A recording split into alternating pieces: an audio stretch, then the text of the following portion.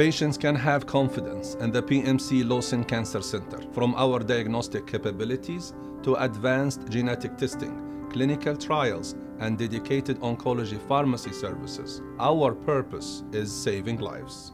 The Bridge of Hope Christian Ministries will be providing free lunch on Christmas Day. They will also be delivering lunches to Shelby Valley Carl D. Perkins and Douglas Apartments, Veterans Residences, and the Dorton, Virgie, and Robinson Creek areas for those who make orders at 606-639-9253. We start preparing early fall, usually, in making a list of items that we're going to need in order to feed anywhere from 250 to 300 people.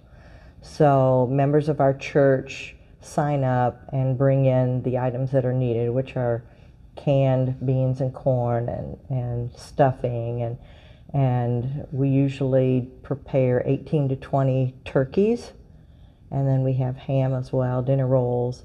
We have one person in our church that does 250 to 300 cupcakes and has those ready for Christmas Day.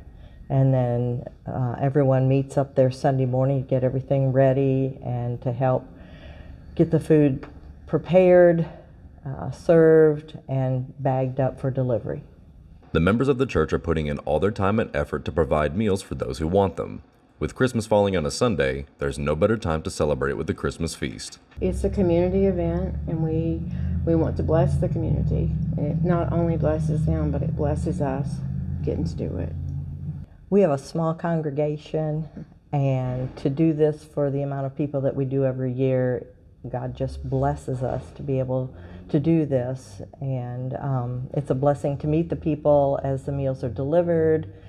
And we've done it basically rain, sunshine, snow, no matter what the weather is. And even during COVID, we were able to continue blessing others with this meal.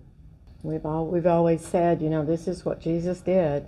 He went to the community and he helped people that are poor. He helped those in need, and that's what we want to do. Reporting from Mountaintop News, I'm Nick Collum.